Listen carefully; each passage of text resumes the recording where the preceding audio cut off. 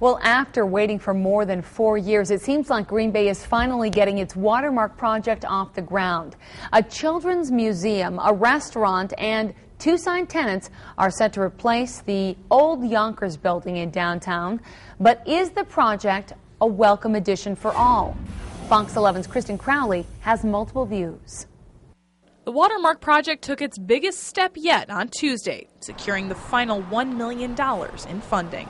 I just know that we're going to be back to the wonderful, exciting downtown that we had a few years back before everything kind of fell a little bit. Downtown Green Bay business owners say the last 4 years of uncertainty about the project have been filled with anxiety. Now they say excitement has taken over. Any new development downtown brings people down here. It brings us business.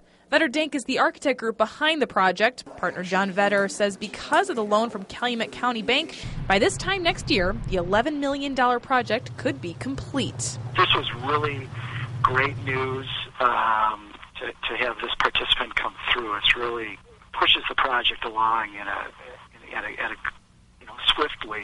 This was the biggest obstacle here. I mean, the plan has always been a good plan. But not everyone is thrilled with it. It's the city that's taking all the risk here. Green Bay Alderman Guy Zima says the fact the project took so long to get the funding is cause for concern.